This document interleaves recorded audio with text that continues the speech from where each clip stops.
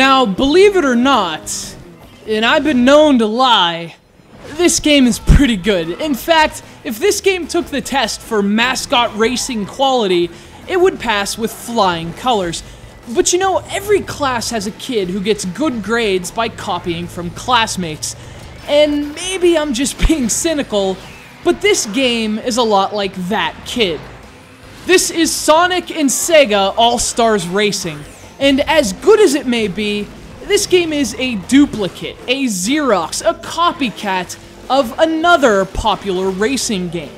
From the control mechanics and course designs to gameplay options and multiplayer modes, Sonic SEGA All-Stars Racing is basically a clone of a racing series born long ago on a Nintendo console. In fact, every copy should have that sticker on the box. This game owes its existence to the Nintendo classic, Rad Racer. I don't know, I guess it's kind of like Mario Kart too.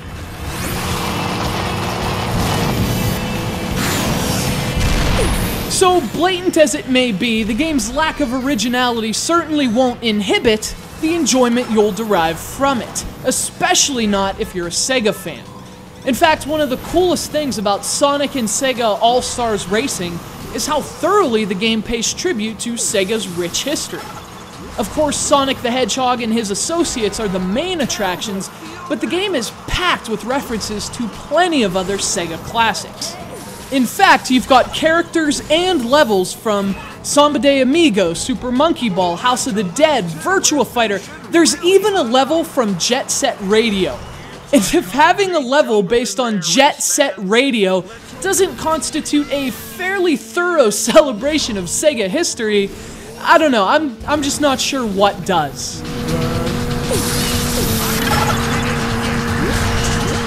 But on the other hand, I do think the game's character selection itself is a bit lacking.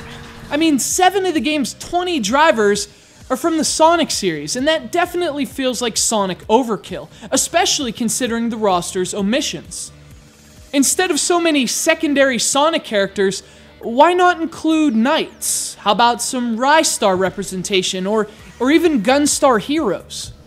As well as the game explores Sega's legacy in just about every other area, it definitely feels like it could have done a little better in terms of playable characters. Fortunately, once you pick a character and start racing, the game does more than enough good things to make you forget you can't pick Rystar. Sonic SEGA All-Stars Racing plays almost identically to Nintendo's Mario Kart. You can drift around turns to get a quick boost, you can use items during the race. Basically, if you can do it in Mario Kart, you can do it in Sonic SEGA All-Stars Racing. And believe me, I mean that as a compliment.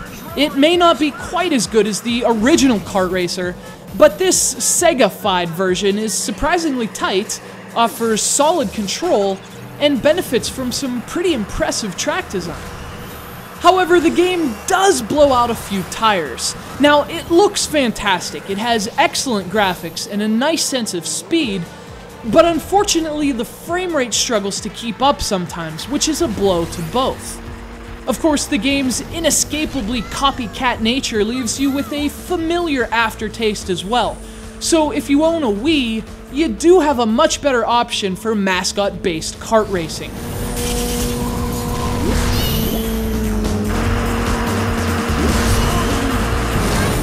Of course, if you don't, this is one of the best alternatives on the market. Now, I'm playing the PlayStation 3 version here, but the game is also available for the Xbox 360 and Wii, and each of those versions has a perk.